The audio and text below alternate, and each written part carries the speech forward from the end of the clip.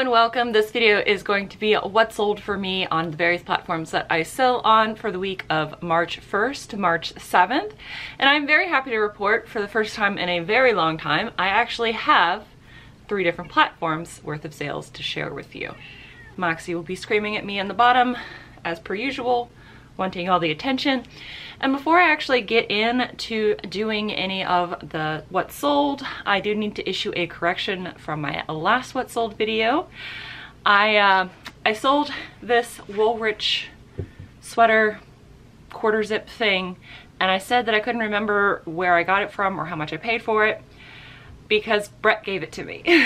And he left this comment on that video, and you know, it's very gracious about it. Brett, I'm so sorry that I forgot that you sent it to me. I have gone through and rewatched the video of me unboxing it and put Brett inside of the SKU for each item you gave me that I listed, so that won't happen again. But thank you very much for this lovely gift. That means I have sold 2 things that Brett has sent me as a kind of a congratulations on full-time box. And again, I'm so sorry that I forgot that you sent that to me. Okay, so now I'm gonna share with you what sold for the first week of March. And we're actually going to start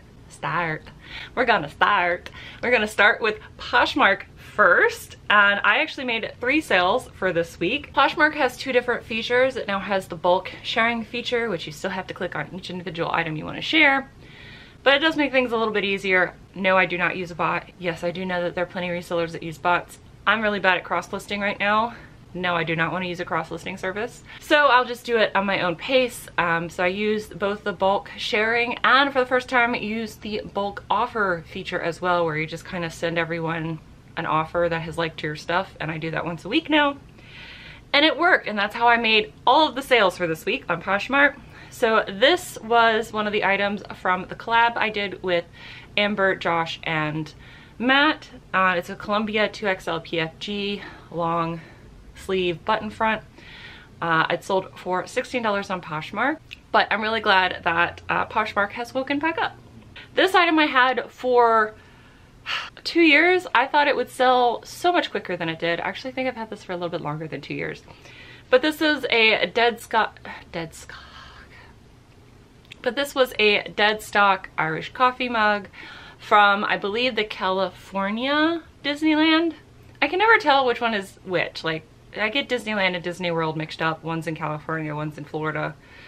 It's all the mouse, so it doesn't really matter to me personally, because I've never been to either, nor do I actually want to, which I know would probably take so many people aback, but it's not my thing. But this sold for $12, and I'm so happy that it has moved on to a new home, and they've already left me a 5-star review. This is something I purchased for myself. This was just a simple A-line skirt back when I was doing interviews for a job very, very long time ago. It's Express. I was more than happy to take $9 for it because this was something out of my old closet that I hadn't worn in like a decade. So very happy it's moved off to a new home. And now we're gonna switch over. Moxie, you gotta switch over on this side, thank you, to Etsy. I am sad to report that I have sold the last recipe soup mug in my inventory. So they are completely sold out. It is my best-selling item. I do just have this one listing, and just keep adding to it as I find them, and I haven't found any in a while, so they are now currently sold out. But this sold for, I sold 1 clam chowder mug for $12, and then the buyer of course had to pay shipping as well on Etsy. So one of the things that I like selling that not a lot of resellers sell is ephemera. So ephemera is something that is made to be temporary or has like just a moment in time, kind of like movie tickets or posters, or in this case, magazines. I picked this up of a hoarder house for free, and it sold for $15 on Etsy, and then of course the buyer had to pay shipping and tax. So I'm really happy that this has moved on to a new home. So ephemera like this New Yorker magazine actually has several different things going for it. People that like to do junk journaling like to buy these old magazines to like make their journals look super cute. They're also great as movie props for period pieces as well, and also as research. So if they're doing something, for example, this is from 1968, they're doing something from the late 60s, they want to see what kind of things that people wore, what kind of things were people interested in. Like, it gives a lot of background detail as well. Plus, in for the New Yorker, it's actually published on a specific date, so sometimes people like to give them as birthday gifts, to be like, on this day you were born, this is what was going on in the world. So it actually has several things going for it. I do actually have like another stack of these vintage like New Yorkers from the late 60s, early 70s that I just haven't listed yet, and it's, you know, it's in the death pile. But I'm happy that this moved on to a new home, and you know, I made a nice amount of profit off of this because it was free. So now we're gonna move over to the big entity, which is eBay. That's what I spend most of my time listing on. So it's the one that is doing the best. And I had originally purchased this pair of green cottagecore. They're like these cute little white flowers on it for myself, but unfortunately my butt is way too big to have even hoped to have fit into these. So I had to put it up for sale, and it sold for $11 and the buyer paid for shipping. I'm glad it is going to go off to a new home. I am sad that my butt is never going to know the blessing of these shorts. This is something I picked up at an estate sale that I did not film. I did, however, share a little bit about it on my Instagram, so if you're not following me on Instagram and you want to see more of me and the things that I find, I don't always get around to filming hauls for stuff, so that would be a good place to look. But it's just an Adidas short sleeve polo for golf for women, and a size large. Sold it for my full asking price of $12.87, and they paid for shipping. This is something that was from the collab from Matt, Josh, and Amber as a Peter Millar quarter zip. It sold for my full asking price of $29.87. This did have a golf club crest on it. Again, I just disclose what golf club it is if I can figure it out, and put that on there, and it sometimes doesn't matter. But this actually did sell to someone in Virginia, so I think that they were actually looking for that specific golf club. So it can also add value as well. These are two ties that I learned a valuable lesson from. I do love to buy and sell ties. I do it all the time. It's not for everybody, it is for me. The reason why I said I learned a lesson from this is that they had asked me a question about it, and I had answered it with the assumption that the person asking the question was in the United States. And that bit me in the butt, and also was a great example of why you should never assume things for the lovely acronym that I'm sure everybody knows. And if you don't know it, someone in the comments will probably illuminate it for you. But because of that, I did refund them $8 for the domestic shipping because the international shipping was just insane. Insane according to them, and I just, whatever. I already had agreed to something, and I just was going by my word. And they've delivered, they've not left me any feedback. I just don't want to see them again. So I definitely will ask in the future when they have a question about combining shipping or asking about shipping. I am just going to be like, are you in the United States or are you international, before I proceed any further, and would recommend maybe doing that yourself if you are part of the global shipping program. Speaking of people that live outside the continental 48, this was an offer I accepted from a buyer, and it's a pair of UFC shorts for, you know, being bro fighter dude, and they sent me an offer for $20. When I sent them, after 2 days they hadn't paid it, when I sent them an invoice being like, hey, I'll ship this as soon as you pay for it, they sent me a message in Spanish that I deceived them, that they didn't get a discount at all. So I had to go to Google Translate and type to them that I did give you a discount. So these shorts are originally listed for $24.87 plus $4 for shipping. You sent me an offer of $20 plus $4 for shipping. So you got a discount of $4.87. The fact that it was still $24 and you had to pay tax was because shipping was $4. I didn't get a response from that, nor do I care to, but depending on what feedback they give me, eBay for Business on Facebook would take care of that for me. I just thought that was funny. Pretty much my previous job, you know, prior to 2021, I spent most of my day arguing math with people, so it's not a new concept to me. And nor is it any more of a pleasurable one. It's just I know math is hard for some people, and that's okay, but please don't tell me I am deceiving you, because I'm not. So this is a Columbia piece. I paid like less than $1 for this at the Air Force retiree's house. It's been sitting on this rack in this eBay room as a death pile item for a year now, and it sold within a week of me listing it for $8, and the buyer paid $5 for shipping. Again, perfectly happy with moving it quickly, especially when I paid less than $1 for it. REI Co-op is a brand that I will pick up most of the time I see it if I can get it for $4 or less, and REI Co-op will have co-op on the tag.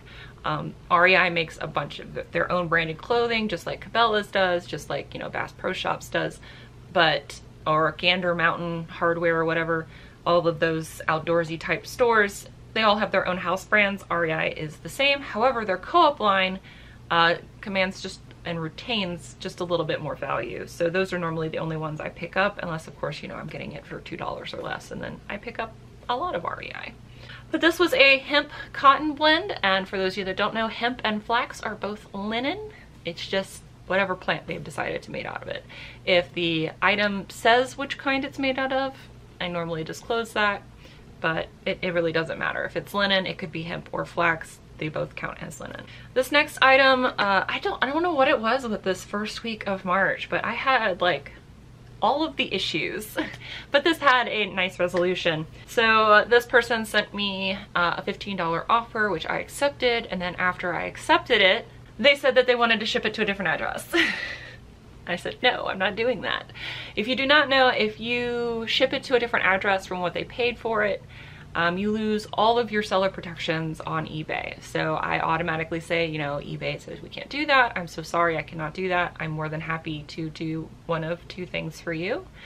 I can ship this to the address that is on your eBay account, or I can cancel this for you outright, or I can cancel this for you and you can repurchase it with the corrected address.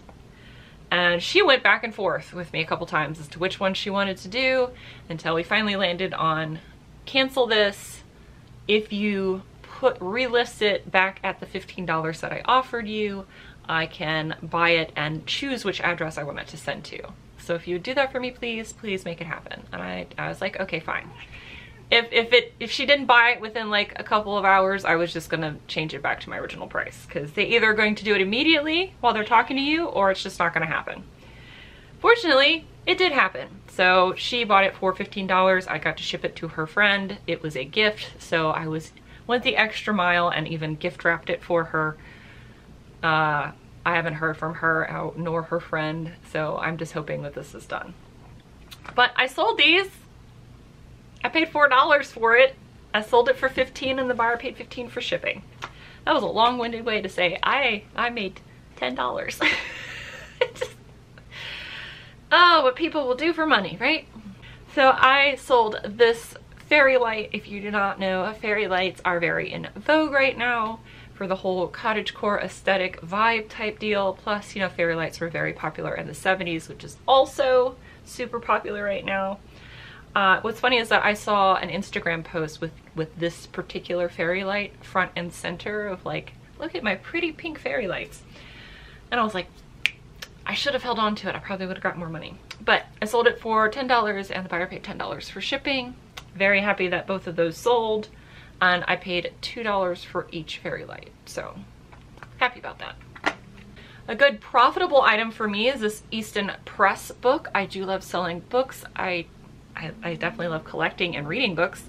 And I found this for $1 at an estate sale, and it sold for my full asking price of $19.87, and the buyer paid $5 for media mail shipping. When I had this offer come through for this snuff bottle, I did a little dance, because I have had this snuff bottle for 3 years, and I almost had a heart attack because I thought I had either redonated it or just lost it in the swath of stuff I have.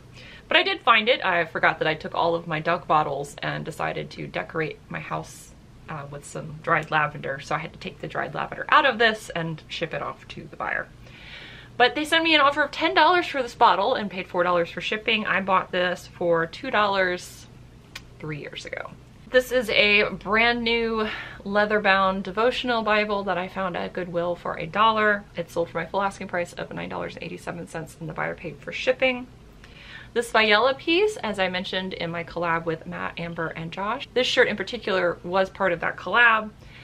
Sold for $19.90 and the buyer paid padded flat rate for shipping. If I can find the wool blend Viella shirts in flannel in good condition with no moth holes, I will buy them because they always sell. I actually originally heard Viella was a good brand from Josh, and then I've only found like a few pieces, but they've all sold very quickly for me and in this like $20 range. This is something I paid up for 2 years ago. This is a Pendleton Shacket shirt jacket. I love that we have collectively as a reselling group decided to call it shackets now. I just enjoy saying that word. But I paid $12 for this. It was new with tags. It's a vintage Pendleton suede leather piece, and I had a large petite and a medium petite. The large petite sold for quite a bit more money than this one did, and you know, quicker. But I did finally sell this for $31.90 and the buyer paid for shipping. This is another lesson learned that I need to be more careful about the copy pasting. So I like, when I'm drafting things, I try to search on eBay, look at sold comps, and then draft my listing off of the highest available sold comp. And I did that for this item. This is one of the items that I listed from my dehoarding series for my kitchen. And I left the measurements in from the other listing, and it was not the right measurements. And so when she got it, she was like, this is an inch smaller all the way around than what you said in your listing. And instead of getting an INATS, I was like, hey, well, you can either send it back for a full refund because this is 100% my fault, so I'll refund you the shipping and everything. I'll take care of it. Just, you can send it back. Or if you still want to keep the item, I will give you half of the money back because it's half the size that it said on the listing. So she was like, we went back and forth about what card she paid for it because, again, I was wary with the shipping international. She was like, well, go back on my MasterCard, and I'm like, it's going to go back on whatever form of payment that you paid for it. Did you use more than one form of payment? It was a whole big back and forth. I hope it's a happy ending. I haven't heard anything else from her. She has received her $15 back, and I'm just going to move forward. I broke completely even on this item. So it is now not in my house anymore, which is good. And it had been in that cabinet for probably 2 or 3 years. So whatever, it's gone. This is a dead stock item, sold for my full asking price of $11.87, and the buyer paid for shipping. I got so many lowball offers off of this one shirt, and I was just like, for me, if I'm getting a bunch of lowball offers, then that means whatever this is desirable. And I'm just gonna get a full price sale, so I just decline or I counter offer. My counter offer was always $10.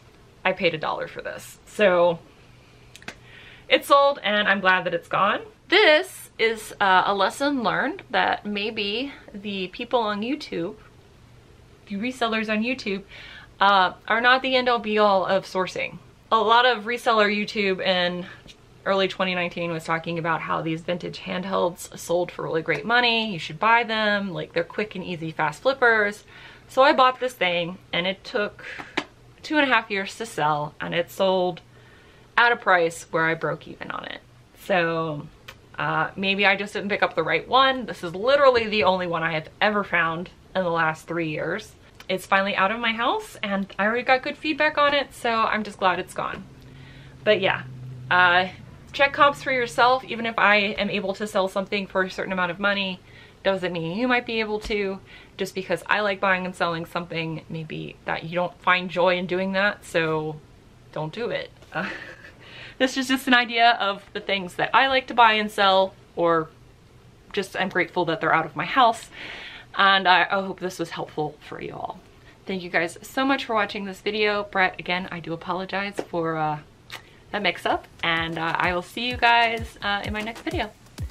Bye! Bye.